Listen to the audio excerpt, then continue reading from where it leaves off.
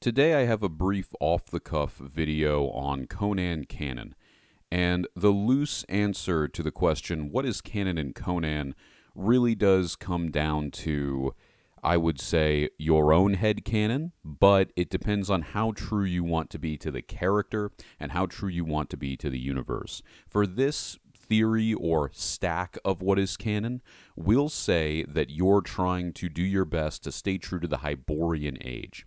So, the core of the story would be Howard's writing and historical parallelism. For the most part, that is what's canon. And if you try to fill in the gaps, or once we reach those areas of there is no written lore on this, mostly it will be historical parallelism. If historical parallelism fails to account for it, then under that, I think that it's best to go with the writings of Lovecraft. Lovecraft, in real life, was good friends with Howard, along with a number of other people you wouldn't expect him to be friends with, but they traded letters back and forth, had a great relationship.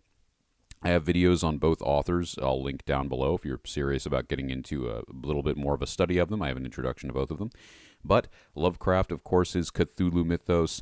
The Dreamlands are definitely more fleshed out. Dreamlands exist both in Conan's universe and in the Lovecraft universe, so that's definitely next. And of course, under that, because there are conflicting narratives within it, would be Conan's eventual adoption into the Marvel universe. Now, the beautiful thing about the Hyborian Age, before you click off this video and you say, oh, I don't want any Marvel in my Conan, obviously, there are certain characters which we simply cannot include, and it would be amazing to include them for thematic sake. And of course, the example I always use on this channel is Thor.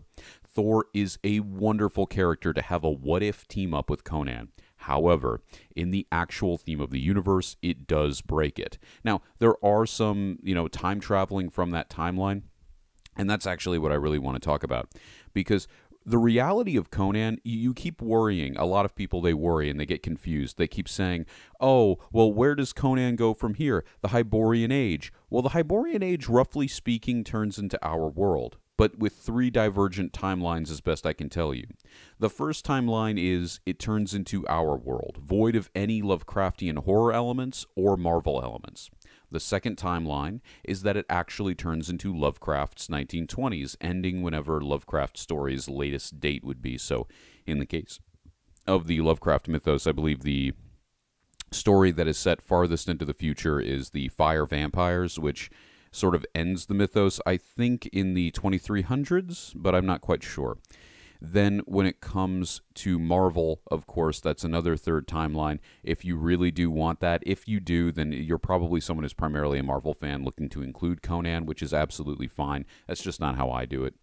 But that's basically what it is. Three divergent timelines, all of whom contribute something to the Hyborian Age. The deviants from Marvel fit very well in the Hyborian Age. A future where you meet, or Conan meets, Namor. Again, there are direct time travel stories with three characters I can think of, which would absolutely work very well with Conan without breaking any themes from Marvel. Moon Knight, because he's already connected to eldritch elements and elements of madness.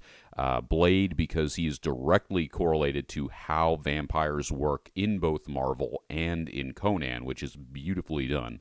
I think the vampires in Marvel, I think the vampires in Conan are wonderfully done, and Marvel has certainly contributed a lot to the vampire mythos. Then the third one, which would be Namor, and you say, oh, Namor, but he's an Atlantean, and Atlantis... Exactly, actually, Marvel does a very good job of explaining how culls Atlantis after it sinks, after the Deep Ones, after all of that is later inhabited by a new group of people who learn magic and become Namor's Atlanteans. And it would be such a trip and such a good Namor story for him to encounter Cull of Atlantis. That would have been phenomenal. That would be an amazing story. Just like it would be a wonderful story for instance, say Blade to time travel, team up with Conan to try to take out Varney, the original vampire in the Conan mythos, and the original vampire in Marvel, which is great. And then what you could also have is in regards to Moon Knight. Well, you've actually already had a great team up with Moon Knight that involves trying to stop the Serpent God Set who is also convergent within Moon Knight's canon of his set, who is the archenemy of Khonshu, the god he may or may not serve, because he also has themes of madness. Moon Knight is a Lovecraftian superhero if there ever was one. I'm really happy he's getting his own show. I hope it doesn't suck. Anyway, that was this little off-the-cuff video on Conan canon. I hope it cleared things up for you. It is fast and loose. It's what you make of it, but the beautiful thing and the message I want you to take away is don't worry about it.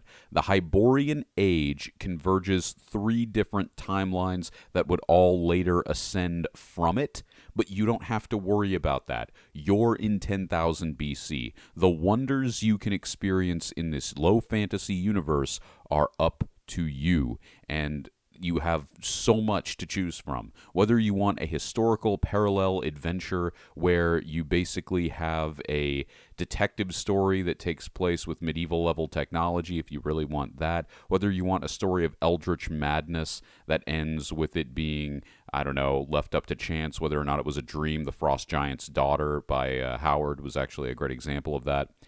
Or you want a genuine, like, I am basically the again, you could fudge it. You could fudge it if you want to. You could bring in certain elements that I wouldn't, but you can be a vampire hunter, start slaying off a bunch of undead, a monster hunter. If that's really what you're into and bring in some of that Marvel mythos goodies, I absolutely have no trouble with that either. So yeah, no, what's canon in Conan? And that all depends on what you're into.